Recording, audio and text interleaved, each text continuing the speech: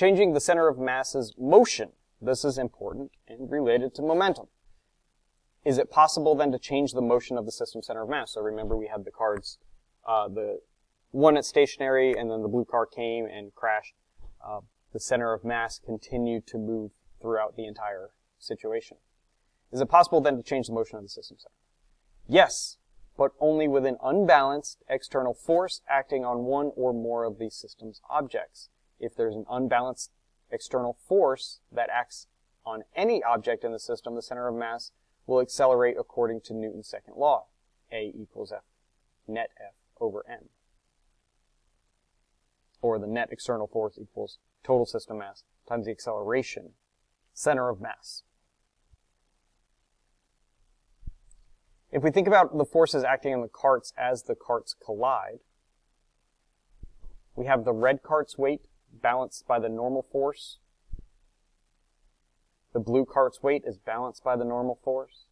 The blue cart pushes the red cart, and the red cart pushes the blue cart. Action-reaction pair.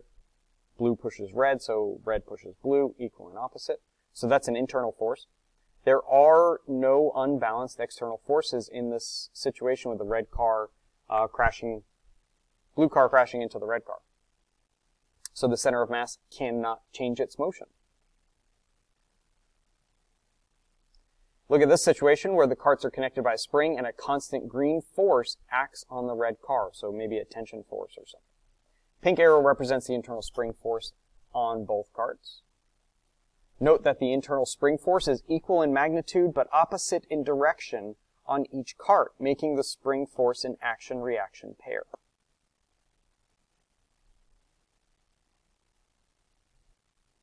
When the spring force is high, the blue cart has a high rightward acceleration because the spring force is external to the blue cart. When the spring force is high, the red cart has a low rightward acceleration because the spring force partially cancels the green force applied, and both forces are external to the red cart.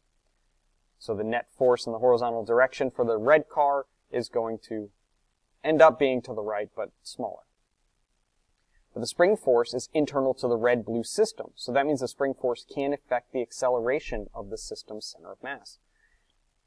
The green applied force is external to the red-blue system, so that means this applied force is part of the net force that will accelerate the system's center of mass.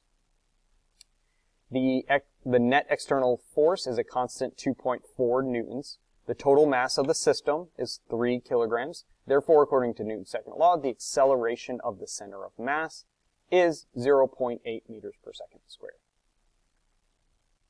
Even though the spring makes the carts wiggle, the center of mass has a constant acceleration due to only this external force.